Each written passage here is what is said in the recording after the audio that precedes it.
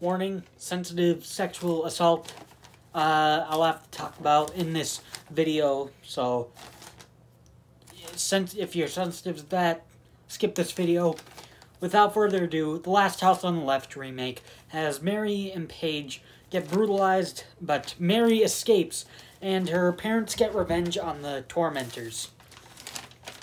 So, the positives on this film are, it has way better film quality. It looks really good. It doesn't look cheap like the original.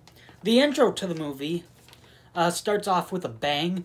Krug is in the back of a police car, and a car just crashes into the cop car. It shows how, this intro shows how sadistic and evil they are right off the bat. Krug shows a picture of the cop's kids while he's dying, and he says something you'll never see again. Like, oh my god, like right off the bat sadistic, and evil, and that they're not campy. Krug also makes Mary tell Paige she's gonna be fine when she's clearly dying, and unfortunately Paige does die, so it really shows how sadistic these people are. There's much more character development. Justin has his mother die, Mary's brother died, and also Mary is a smart character. She guides Krug closer to her house. Unlike in the original where they just stumble upon Mary's house, like, oh, it just so happened to be right there.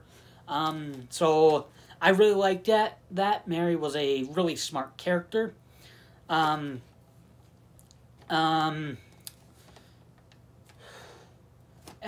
She also uses a cigarette lighter to burn one of the tormentors.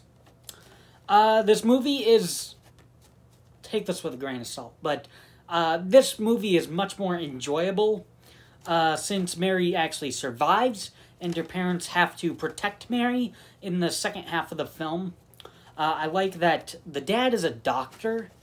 They have to, with him being a doctor, they have that he fixes Francis's nose, and he heals Mary when she finally gets back to her house. And he paralyzes Krug at the end of the film, so that was really interesting. The reveal of Justin finding out that the picture on the fridge is Mary is great. It was a great reveal. It's awesome. Unlike the original, where it's like, they find the picture and it's like, look whose house we're at. Like that was really goofy, where it was like a joke to them. Here it's like actually serious. And the last positive is the revenge side of the movie is awesome. The fight between Dad and Francis is really good and brutal. This is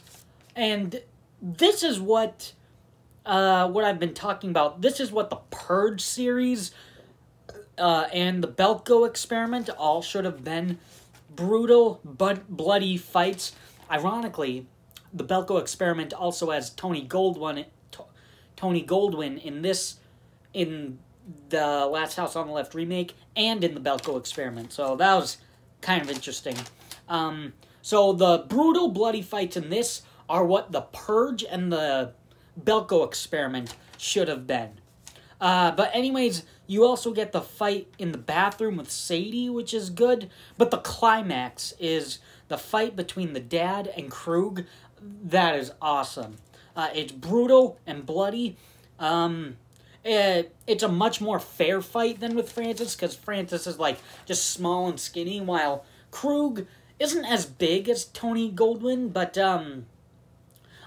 he has muscle. They both have muscle to both of them, so it was like a much more fair fight and a really interesting fight. So that's it for positives.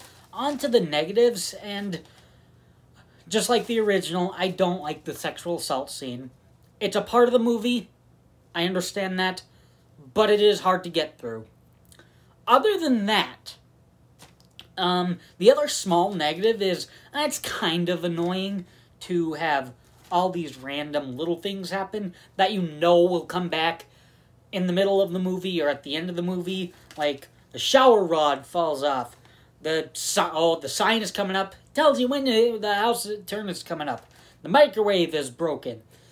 Mary is a good swimmer. Like, all those, like, they're kind of annoying because you know, okay, those are gonna come back in the movie again. But it does help set up the movie for all of those things. So, guess it should be a mixed, technically, but it was just a little annoying. But that was a really small negative. In the end, I actually really like this. It's a lot better than the original. It's way less campy, and the revenge is a whole lot better. So, I'm not going to say I recommend this movie to people, but I actually really like this film. Aside from the sexual assault scene, the revenge side is awesome. It's actiony, and it's a really compelling movie. I actually kind of like it. So, that's my review on The Last House on the Left remake. Thanks for watching.